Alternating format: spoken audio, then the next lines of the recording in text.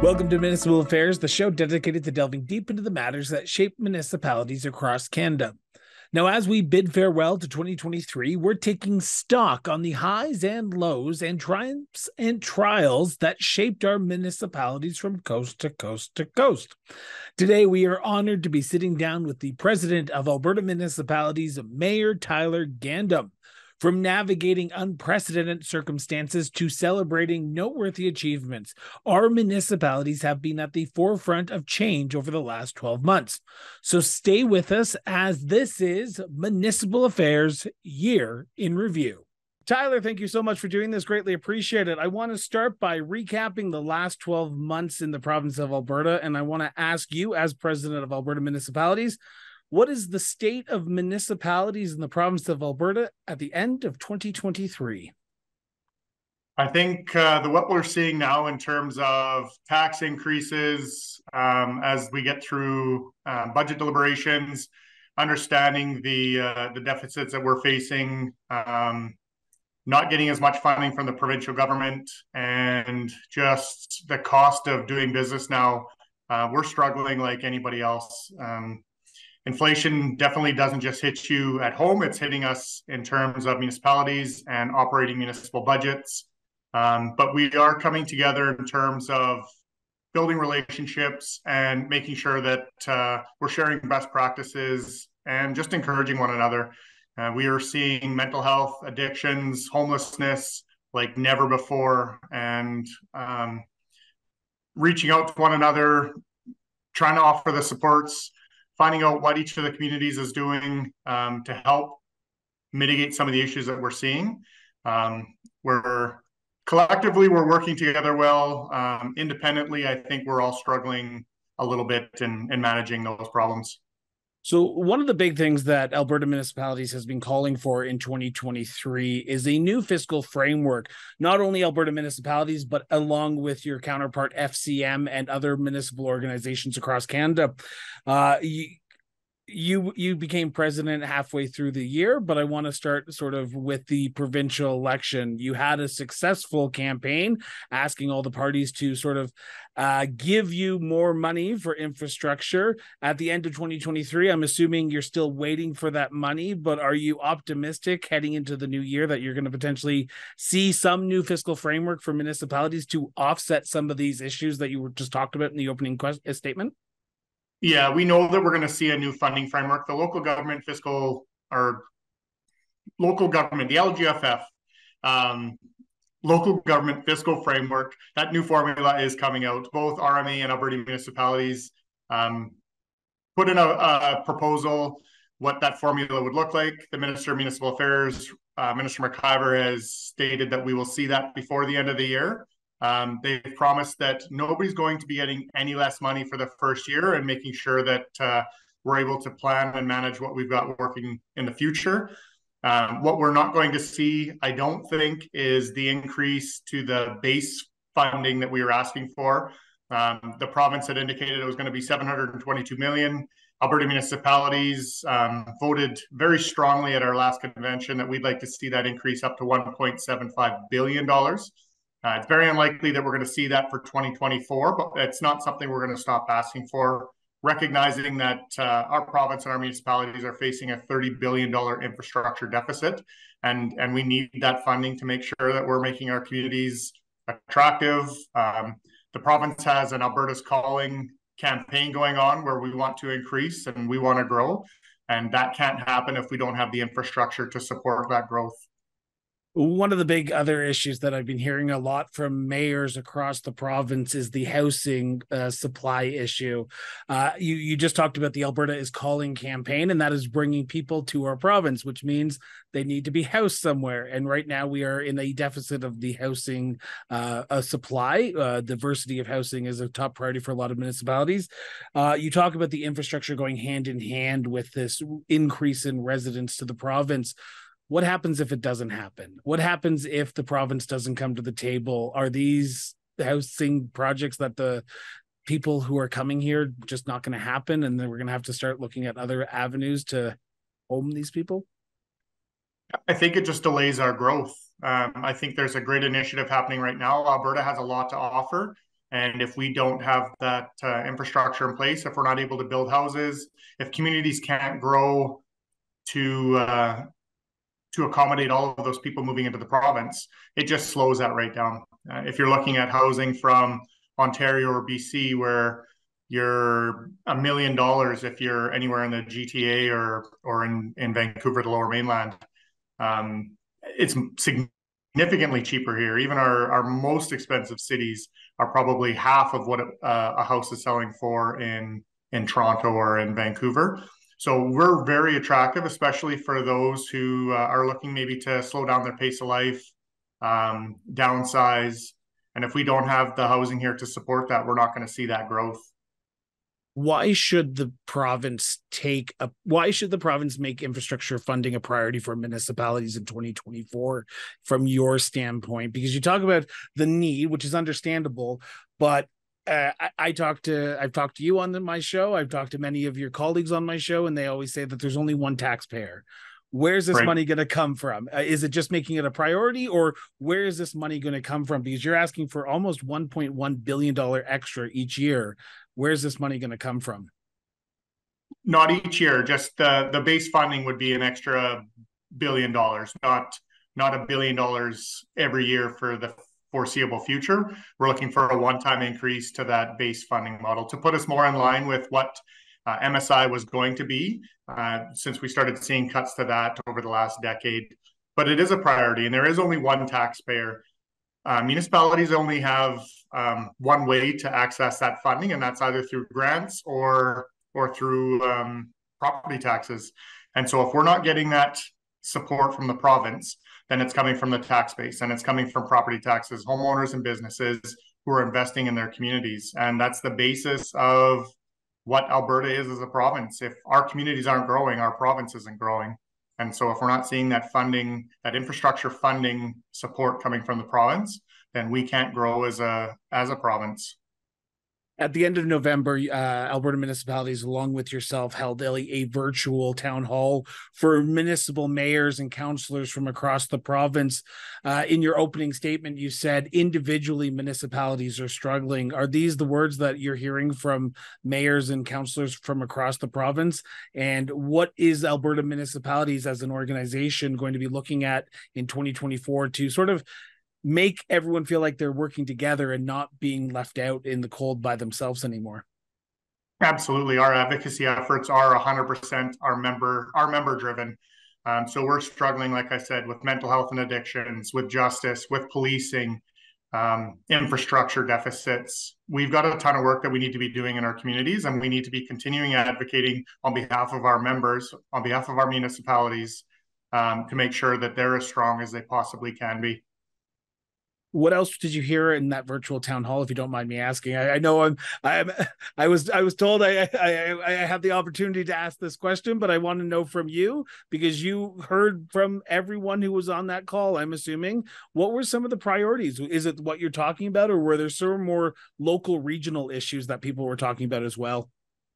No, I think for the most part, it is that provincial support and funding for infrastructure. And definitely with justice, we've got a rising crime rate. I can speak to Wetaskiwin specifically, where depending on how you place the population, we're Alberta's most dangerous city for anything 10,000 and over. And so we're a city of just under 13,000 people, and we don't have the resources to add the additional police. So for every RCMP member that we add, it's 1% to our tax base. And we're looking like we need 14 or 15 more members to be able to address the criminal code calls for service that they're facing on that provincial average. Our crime severity index, our CSI, is 3.5 times the provincial average. And things like that can't happen just from a municipality. We need that advocacy from the province as well. And a big part of that is the mental health and addictions. We've got a large homeless population with Wetaskiwin. We would rival any big city in North America per capita with our homeless population. And that's just simply something the municipality, the city of Wetaskiwin, can't handle. And so when I talk to other municipalities who are struggling with this, and of course it's the big cities in Alberta, Edmonton, Calgary, Medicine Hat, Lethbridge, Grand Prairie, Fort McMurray, Red Deer, have all been facing these things for a long time. But when you start hearing it from Slave Lake and Edson, Spruce Grove reached out to me 1.5 years ago saying that they were having an issue now where they'd never seen a problem with homelessness before in their community. are now facing a problem with homelessness in their community. And so Edson's under 10,000 people. Slave Lake is as well. It's the smaller communities that are struggling with this. And a big part of that is the mental health and addictions. And if we don't have that support, we're never going to get any better. The problem is going to continue to rise, and it's going to spread out throughout the province. And some of the smaller communities in the towns and villages who might have known the one or two people who couch surfed or were homeless in their community are now going to see a growing number for that, and it's going to spread right throughout the province. It's not just going to be a big city problem. I know you just were elected president in September, but have you had conversations with the province already? I know you were vice president beforehand, so I'm assuming there was ongoing conversations already. But you, as president, since you've taken over from President Cathy Heron, have you had conversations about this issue? Because mental health and addiction is a health file. Traditionally, it's a provincial jurisdiction. So, have you been knocking on Mr. LaGrange's door to say, can we have a conversation about this file, to have a serious conversation about this to help our municipalities? Not directly as the president of Alberta Municipalities, but it's been an ongoing conversation as the mayor of the city of Wetaskiwin, and making sure that the other municipalities who are struggling with this are also part of that conversation too. So definitely something we're going to be working on in 2024, both as president of Alberta Municipalities and the mayor of the city of Wetaskiwin. Oh, you had a busy November, I can say that, because you had your virtual town hall. You were crossing the province, I'm assuming, talking to mayors and just meeting with your new Alberta Municipalities board. But also, you were in Ottawa for advocacy days. And at the end of 2023, municipalities do work with the federal government when they do hand out money to municipalities. What did you hear? What were those conversations like in Ottawa? And how are you bringing those to Alberta to make sure that the federal government, which only has 2 seats in Alberta, understands what municipalities in the province are dealing with right now? Not surprisingly, the conversation was similar. We talked about infrastructure dollars coming from the federal government, a little bit about climate change, a little bit about rural and northern communities, mental health, addictions, infrastructure for communities, and what we're going to be doing with contract policing when that contract ends with the RCMP in 2032. So I had a chance to meet with 5 or 6 different MPs last week, and that was one of the conversations, or one of the questions that I'd asked to, is that if there is going to be a move from contract policing, that we are given lots of time, lots of notice to work on something like that. If we have to move to a provincial police service model, then we obviously need some time to work through that and what that looks like. And then we have to give the municipalities the opportunity to look at regional policing as well. You look at the cities and towns that surround both Edmonton and Calgary. Is there a possibility for them to partner up and have an EPS or a CPS service that also provides policing for St. Albert, Morinville, Leduc, Strathcona County, and then in Calgary, if we're going out to Airdrie or Okotoks or any of the surrounding areas like that, we're going to need some time to put that together. So if there's going to be a discussion on whether or not we're getting out of contract policing, we definitely need to be at the table having that discussion. We've been a little bit frustrated with the contract negotiations with the RCMP. It cost the province as a whole $60 million for each of the municipalities. And I think the government of Alberta's portion of that was a little over $80 million. So we've got a vested interest in what policing looks like in our province. And it's important that we're at the table having those conversations. And so we get to express or voice our opinions on what should be happening. Did you get a sense that the federal government was willing to have you at the table instead of being forced upon you like the retroactive pay that municipalities dealt with earlier this year? I hope so. There was no concrete. Here's your invitation. This is when we're going to be talking about it. But making sure they knew that it was a priority for us is all we can do. We had the same conversation when they went through the contract starting in 2016 or 2017, asking to be a part of that conversation. When we weren't a part of that, and then they're back in a contract negotiations for the contract that ended earlier this year. We still haven't had any say in that. So I'm not holding my breath, but I did express how important it was that we are a part of those conversations. I want to turn to sort of the accomplishments of Alberta municipalities, because I know the state of municipalities is in flux. There are some challenges, but looking back on the last 12 years, are there things that you can point to and say, you know what, municipalities are doing it right? We do have our challenges, but are doing things right. And what are those for you as the mayor, but also as president? I think some of the campaigns we ran, especially during the provincial election, um, think local and vote local, making sure that the important questions were asked in terms of what's important to your community, and are you getting that candidate that is going to be representing you in the provincial government, based on that, not based on a political party. We also were able to change the funding formula for provincial revenue from 50% up to 100%, 1-to-1. So for every dollar more that the province is going to bring in, that's going to help us with our LGFF. We've had, sorry, it was Think Alberta Vote Local, as it just popped back into me. We've been working with healthcare. Former President Kathy Heron sat on a board to get through with some EMS changes. Those have been implemented. We've been talking about how healthcare hasn't been great in lots of the municipalities. And so now the province has announced that they're going to be changing that. So I feel like we've done a lot of work in terms of changes through the provincial government, through our advocacy efforts, and through resolutions that our members are bringing forward, is really important work that we've been doing over the last 12 months. And I think as we struggle individually and as a province, I think it's going to be more important now that our members are there, they're loud, and they make sure that we're hearing what they want, and we're making sure that we do those advocacy efforts on their behalf.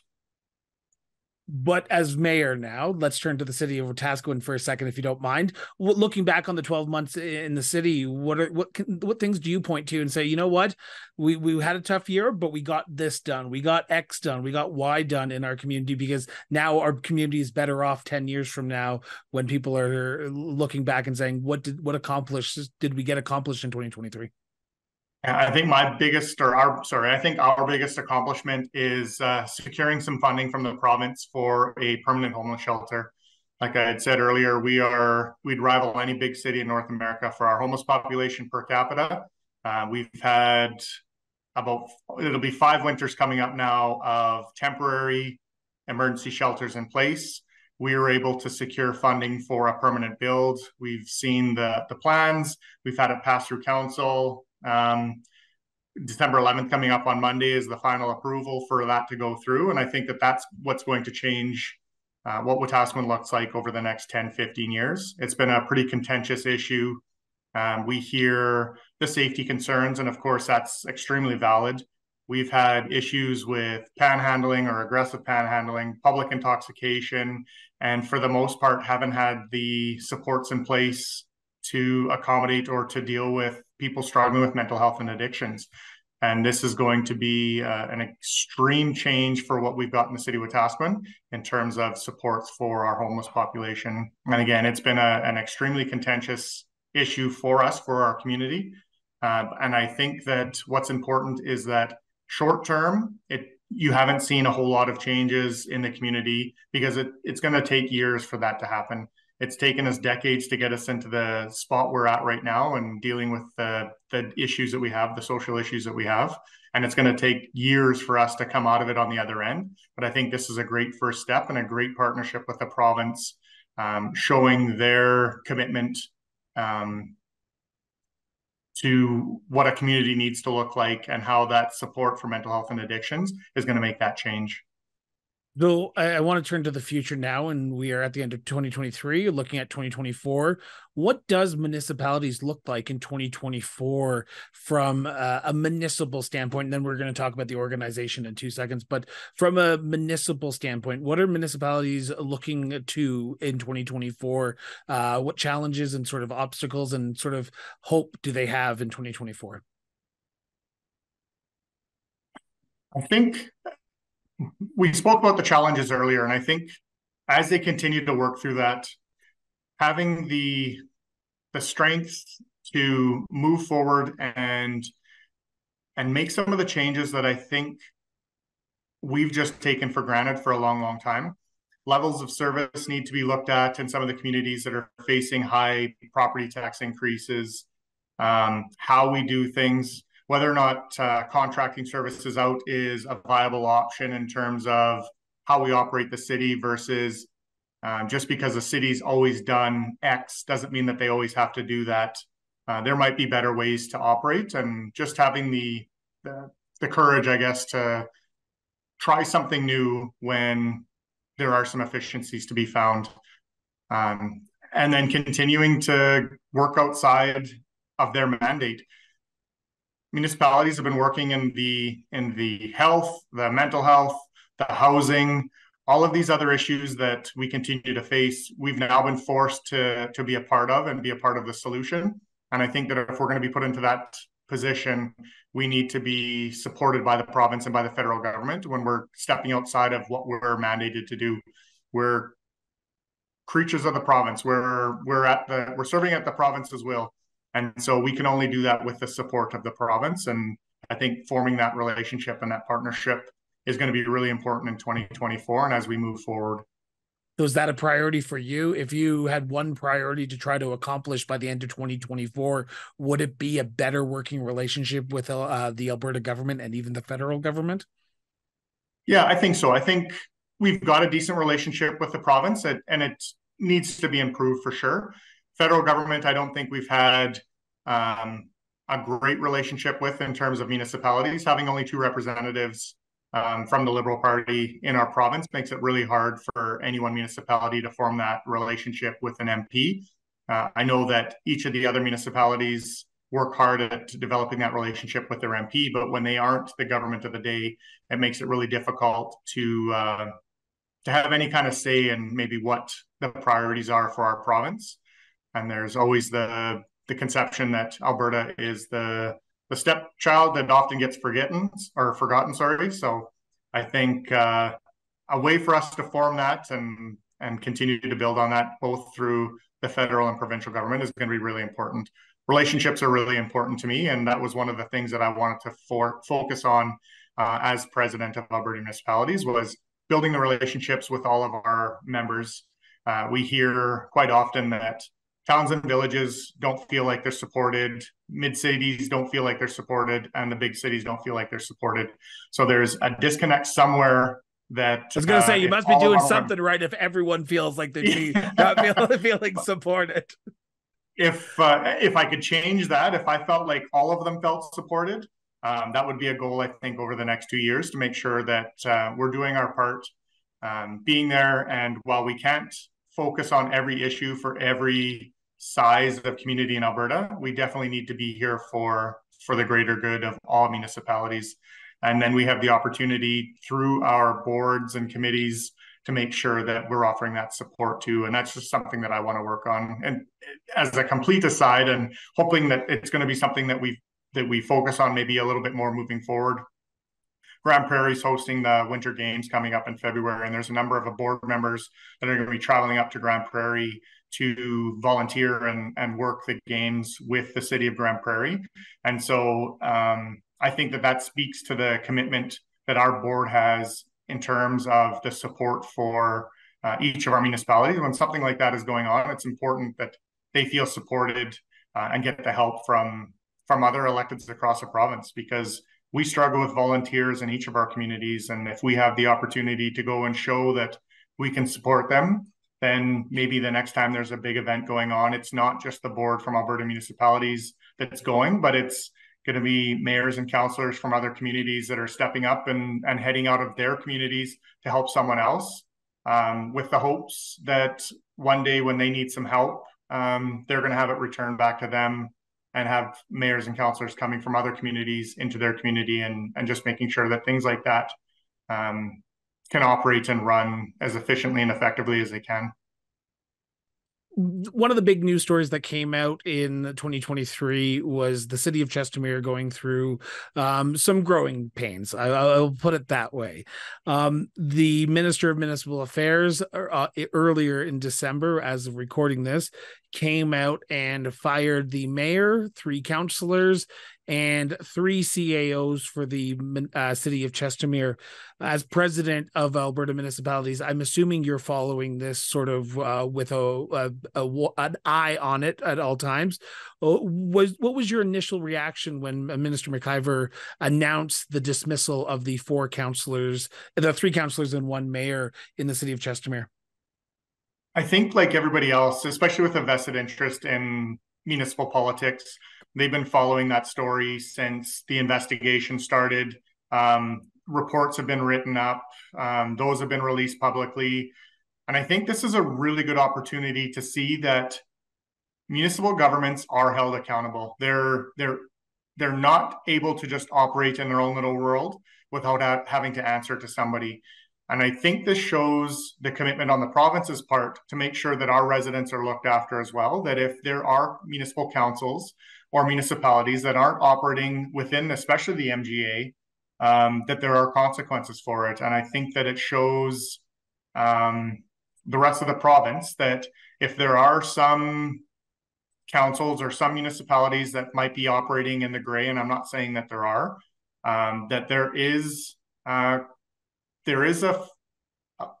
way to be held accountable. There is a way for investigations to be done. And I think that too often complaints are made, investigations are done, and you generally don't see consequences coming from something like that. And I can't say whether or not it was the right decision.